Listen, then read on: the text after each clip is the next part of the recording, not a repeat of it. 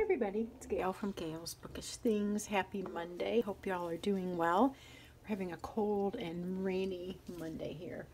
So I'm enjoying being inside right now and having my nice hot drink and getting ready to do this book review with you. I haven't done a book review in a long time. A year or so ago I had some of my younger kids talk about a book they liked, and it's probably not the top subject that gets views or holds people's interest, but I love this book so much, and I just thought it'd be a fun thing to share. And I had the wedding all weekend, busy stuff with the wedding all weekend, so this is just a good way to start out the last week of Vlogtober.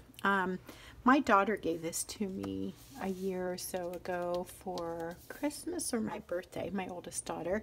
She knows that I love England. I love all things England and would just love to spend more time there. I got to go once. I don't know, there's something about the villages and the history.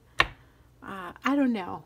I just really like it. So she bought me this book. It's called A Fine Romance. It's by Susan Branch, and you may be familiar already with her art. I first got to know her art style through some calendars, and I had a address book for a while featuring her art. So I love her art style. You'll see some of it in here. And the subtitle here, by the way, is Falling in Love with the English Countryside. So everything about this book is just so well done and so attractive. That's all her handwriting, so that's super cool. You can see on the back there's this picture. It's her, and it's a drawing that she did and some words that she wrote around the illustration here. So it is a book that's full of detail. Let's take off the cover and you'll see more of what I'm sorry. We don't want to take off the cover. We want to look right in here, not take off the cover entirely. It's a nice brown cover, but nothing exciting about that. But in here, it's just as if you had in your hand her journal. And I'd almost call it, in a way, what I would call sort of a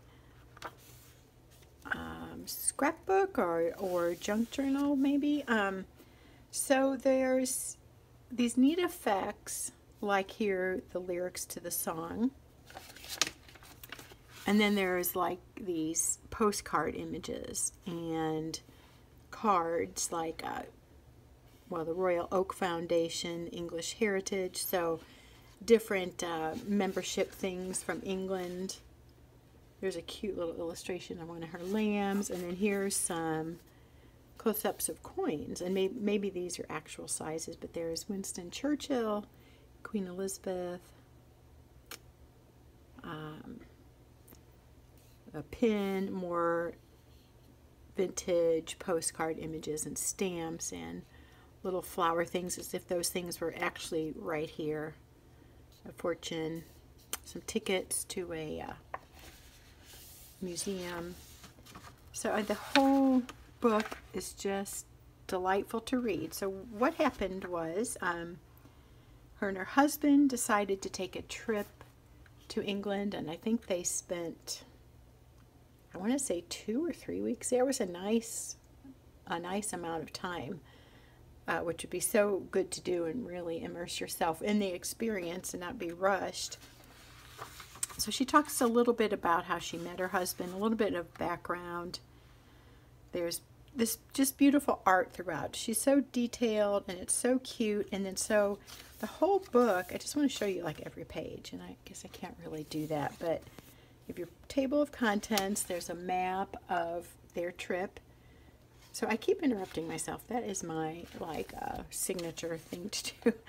They took a trip to England, but they did it the old-fashioned way, I guess you could call it. And they took a boat across, a ship across from, I guess, New York, went to England, drove throughout, taught themselves, if I remember right, how to drive on what would be for us the opposite side of the road with the steering wheel on the other side of the car.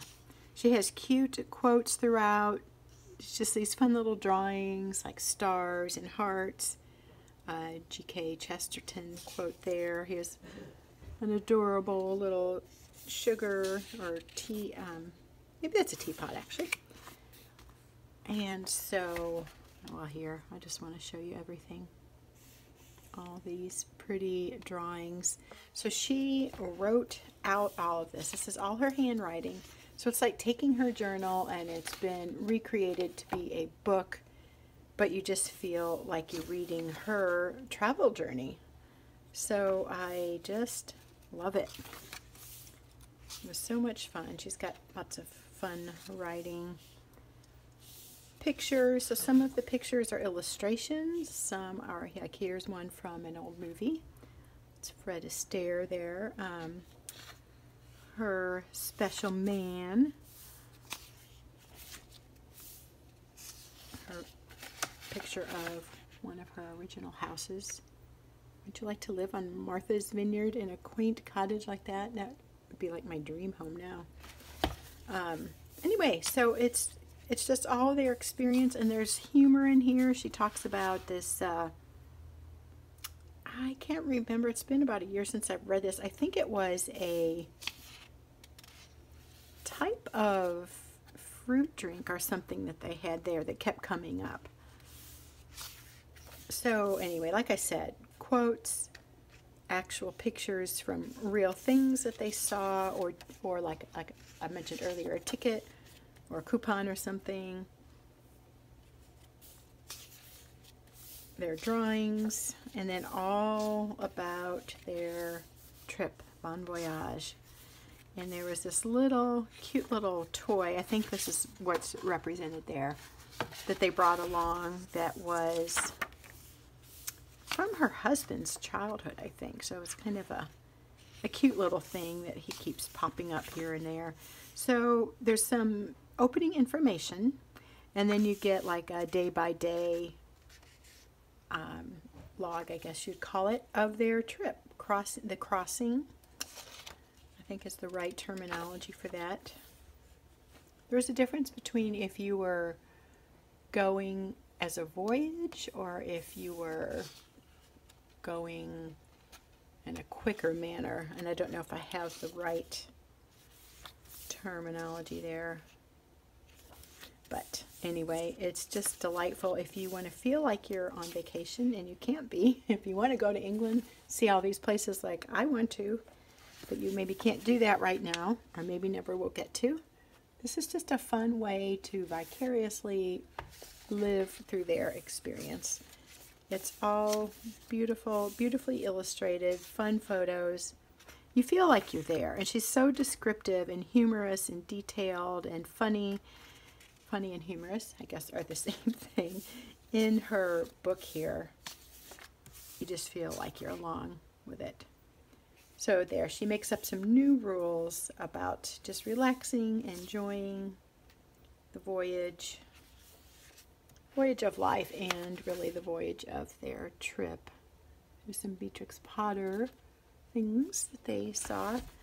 So if you want some lighthearted reading, but something that's educational, something that's appealing to the eye, so if you are drawn towards visually detailed things that are beautifully made, artistic, classy, but whimsical, I think you would enjoy this book. And if you have a desire or interest in travel, if you are interested in the history and the geography of another country, for me, another country,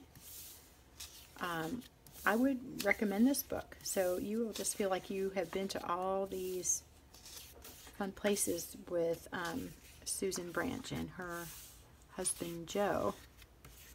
Here's a good example of what I mean when I say sort of scrapbooky or like a junk journal, but junk journal isn't the right term because that's kind of how you construct your journal. But here there's some writing, there's some photos, there's pictures of stores, the drawing or the handwriting that she does, the little details in the corner, and it's just artistic. It's around the edge, also with a comment under each picture. It's beautifully, beautifully done. I have to reread it, I think. Maybe I'll make that one of my readings this summer, or this winter, I mean, as cold weather approaches. So cute. And you get the idea. I can do a quick thumb through like this. But they talk about places where they had tea. They talked about places where they stayed. I forgot about this, some recipes. And just like little details about their journey, illustrating teacups and teapots, shops that they visited, pictures of the countryside. So it is a delightful book. And I don't keep, you know, every book I have. Of course, my house would be packed by now. Periodically, I will read through our books and determine if it's something we just want to have, because as someone once said recently, I think it was South Shore Paper, but you know, is this a book worthy of space on your bookshelf? I liked that, and that's a good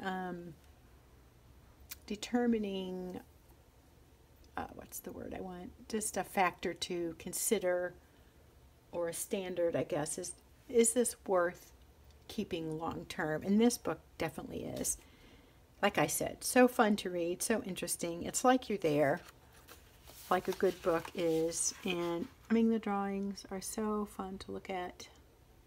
I love James Herriot's books. And so it looks like they got to visit where he practiced veterinarian medicine, or maybe where he, some of his background growing up years. I don't remember. It's been a little bit since I've read the book, but I came across this on my shelf the other day. I'm like, this is going to be a good book review. It's just so neat. I mean, I just love paging through this now. A lot of England, and I think they primarily did more countryside, more places like you see here, quaint places to eat, to do tea, Kentish apple cake, fruit scones, cream, and strawberry jam. Yes, please. I will take all of that. I went to England a long time ago when a friend had just had a baby, and I went with her mom, and we got to do a little bit of traveling while we were there. And I loved the tradition of tea. I loved seeing the history. I mean, places were like 500 years old, and old in the United States is can be old, you know, but we think a couple hundred years, where there it was hundreds of years. And it just, there's something about that that has so much character and history wrapped up in it that I absolutely love. So in the back there's a, let's see, index, that's what I wanted to call it. I'm a little bit groggy from lack of sleep. We got up really early the wedding day, and we're there for probably 12 hours or so, and so setting up and cleaning up made for a long day, but a very joyful day. My daughter and her new husband were just so happy, and it was a really happy, wonderful day. So anyway, that's why I'm feeling like I'm not on top of my game today. Just a little bit worn out, but all good kind of worn out. So you need a good read. You want to go somewhere in your imagination with lots of pictures and detailed and engaging writing. I'd really recommend Susan Branch's A Fine Romance, Falling in Love with the English Countryside. That's all for today. Maybe this actually stayed kind of short. I'll stop talking so it stays in that place of being not too long. So thanks for joining me today. We'll see you again tomorrow with our almost end of Vlogtober. We're getting there. Thanks all of you who've commented and watched this month. And we'll see you again tomorrow. Talk to you then. Bye.